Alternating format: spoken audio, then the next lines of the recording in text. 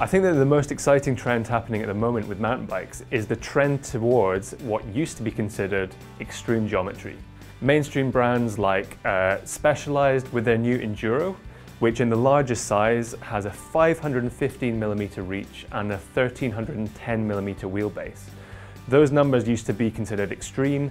Only brands like Pole and Geometron were going that long. But from a major manufacturer like Specialized to come out with numbers like that, along with other brands like Caliber with the new Century and even Giant with their new Rain, that suggests that this geometry is no longer a fringe idea and that those pioneering brands have kind of been proven right to a certain extent, because you can get that kind of geometry from loads of different manufacturers now. And for someone tall like me who likes to ride a longer, more stable bike, that's fantastic news for me. In January, I should be taking delivery of the Privateer 161, which is going to be my long-term bike for 2020. And I chose that bike because it's very much at the cutting edge of that trend towards more stable geometry. So I'm really looking forward to riding that in 2020.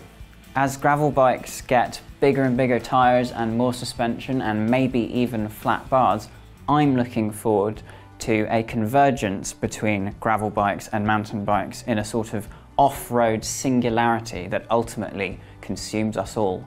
Niner has just released a full suspension gravel bike. The latest cross-country mountain bikes have frames that are lighter than road bikes were a few years ago. At some point, are we just going to have to admit that gravel bikes are just kind of detuned mountain bikes? Are those things one and the same? Let us know what you think in the comments. For 2020, when it comes to mountain bikes, I think the most exciting thing is going to be the proliferation of Shimano group sets in the market. Obviously, they released their XTR, XT and SLX 12-speed group sets over the past year and a half or so. However, as is typical with Shimano, it's taken them a long time to get them to market. And this means that few bikes have actually come with the group sets. I think in 2020, production should be sorted out a little bit better and we'll see these group sets on the market a bit more. My experience of XTR 12-speed has been very, very good, and I do think that Shimano's 12-speed group sets are arguably some of the best on the market. I personally wouldn't spend my own money on XTR because it is super top end. However, if it was my cash going into a bike, I'd look for one with an SLX 12-speed group set, but I would ensure that I upgrade the shifter to an XT model because the feel with a double release click is just that bit better than SLX. My most anticipated product for 2020 is Saracen's new hardtail, the Zenith Elite LSL, which looks to be designed for hardcore trail riding. Saracen claim that this bike is going to be very fast, and I must say I'm truly excited to test that fact to see whether these claims are of myth or legend.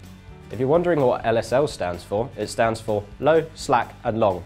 Now this is an aluminium frame with 29er wheels and 130mm of travel. You also get a long wheelbase, a slack head angle, so it's a hardtail, but it's a hardtail designed to be a real trail munching machine. This will be my long-term review bike for 2020, so I'm going to be putting the bike through its paces, and I must say, I'm pretty excited to send it. My most anticipated mountain bike product of 2020? Well, it's an Olympic year, and that usually means that bike brands are releasing brand new XC bikes for their top riders to ride in the Olympics. In the last Olympic year, which was 2016, Scott released their new Spark and Scale cross-country models. It's 2020 next year, so I suspect we'll be getting a new Spark and Scale.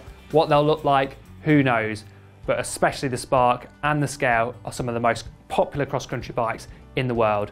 In fact, I've probably never been to any race where you don't see someone on a Spark or a Scale. So keep your eyes peeled for those early XC World Cup rounds in 2020, as I suspect many Scott-sponsored riders could be riding some new bikes. Earlier this year, SRAM launched its new AXS kind of ecosystem of wireless electronic group sets for both the road and, for the first time, for mountain bikes. Now, the other big player in the drivetrain market, Shimano, has also previously offered an electronic drivetrain for mountain bikes, but with the launch of XTR last year and XT in 2019, a Di2 version was quite conspicuous by its absence.